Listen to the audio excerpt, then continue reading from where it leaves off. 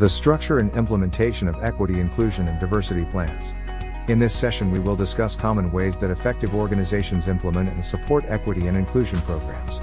Research has shown that effective organizations with a strong diversity program provide visible, dedicated support, and that the organizational structure demonstrates clear authority with budgets that help to effectively implement and sustain diversity goals. Leadership also demonstrates the importance of diversity goals by making sure there is a dedicated person on the executive management team.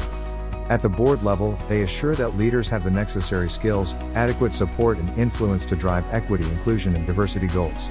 Effective leaders have full access to other senior leaders and on the board of directors to assure cross-pollination and an understanding of diversity tools and resources. In addition, there are teams, committees, or networks within the organization that champion diversity initiatives that have adequate budgets and resources to implement the strategy. How do we know we are effective in developing our structure and implementation? Here are 6 sustainable practices to keep in mind as you develop your implementation plan for equity, inclusion, and diversity. 1. The diversity leader is influencer. The person responsible for organizational diversity goals is an equal and influential partner on the senior leadership team. 2. Organizational integration.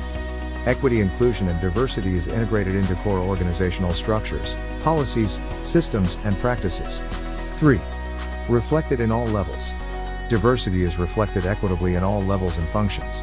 Leaders use an equity lens, goal matrix, and organizational data to assure that all supervisors and managers have the tools they need to assure the alignment of our organizational goals. 4. Universal design. Inclusive and universal design of buildings, workspaces, products, services, and emerging technologies helps ensure accessibility for all. 5. Governance. The organization's governance structure is supported by inclusive practices to mitigate concentrations of power and dominance. 6. Transparent and clear process. The organization ensures that structures for promotions, advancement, and leadership roles are posted, clear, fair, and equitable. In summary, we encourage you to think about these principles as you reflect on your organization's effectiveness in this equity, inclusion, and diversity space.